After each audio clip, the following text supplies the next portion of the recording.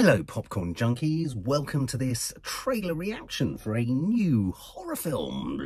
Horror films from A24, the production company, distributor, are a big thing because of course they brought us Talk to Me. We weren't aware of any excitement around that film until A24 thrust it into our faces.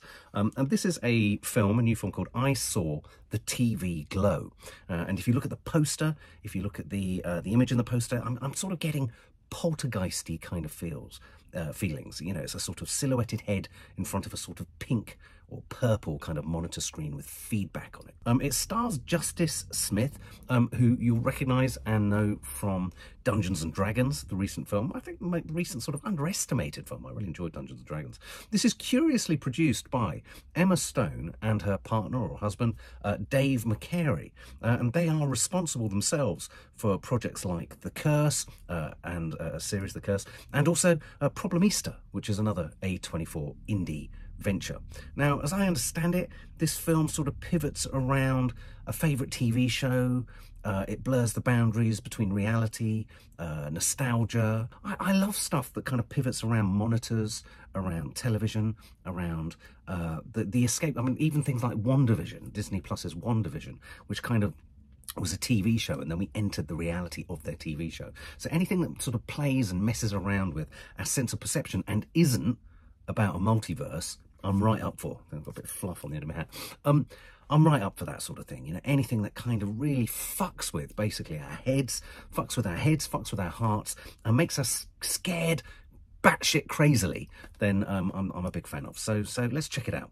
This is I Saw the TV Glow, and it's by a director called Jane Schoenbrun, who's produced lots and is known for making really kind of out there, outlandish, wild and whacked out kind of stuff. I love whacked out. I love the less obvious stuff. I love stuff that doesn't make sense, stuff that you have to kind of really work hard to get into. But interesting, Emma Stone becoming quite a tasty producer. I know this might sound crazy.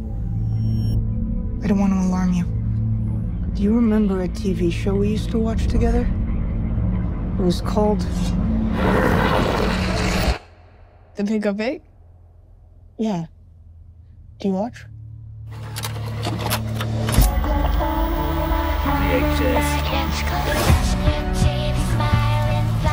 Each episode, they help each other fight a new monster from across the county. But it's way too scary for most kids. We're gonna defeat him this time. We're gonna need to harness the full potential of our shared powers. Sometimes the Pink Pig feels more real than real life. Maddie, it was a TV show. Are you sure that's all it was?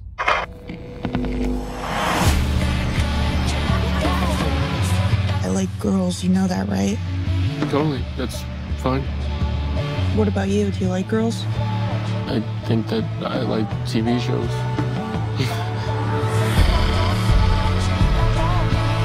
It's our destiny. How can I have a destiny? Something's wrong. This isn't how life is supposed to feel. Tell me you know it's true. Maddie, it's just the suburbs. Seems like you're always somewhere else lately. Maddie disappeared without a trace. All they found was her TV set burning in the backyard. I told myself I made the right choice.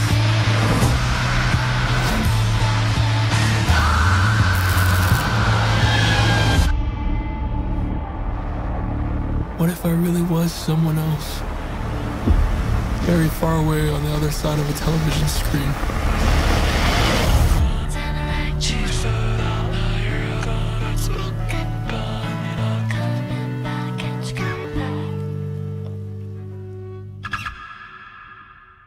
Wow. Did you see that shot of the television kind of sparking like someone had a kind of angle grinder trying to hold it back? A definite progression on Poltergeist, which for me is one of the original brilliant kind of televisual sort of films. clearly playing all sorts. I mean, that's truly mindfuck stuff, isn't it? Years ago, I remember a film of mine getting into a festival called the Mindfuck Festival. This is mindfuckery at its mindfuckery best. It makes me want to shit my pants, guys. That looks great. I'm reminded how good he was as well in Dungeons and Dragons. Color palette is fantastic. The whole kind of VHS kind of white noise, audio, visual feedback type stuff. Then you've got these kind of indelible, kind of almost tattoo-like kind of... Do you remember detective pens in the 70s where you'd write things and it was invisible and you had to use a light or something to kind of see what you'd written? It's like invisible writing. You've got all that kind of stuff. I'm getting sort of It Follows type vibes. I was feeling Talk to Me. I got that similar sort of little buzz of, oh, I wonder what this could be. I mean, to be honest with you, it's presenting so many disparate things. It was hard to get a grasp on it, but that's the point of a trailer or a teaser, isn't it? It's supposed to kind of whet the appetite, get you excited. And I like the progression towards clear, creepy shit. I was feeling David Lynch at the end there, you know, the screaming faces. You know, I'm thinking of the woman from behind the radiator in a raised head, getting lots of kind of granular kind of stuff. Heat looks good.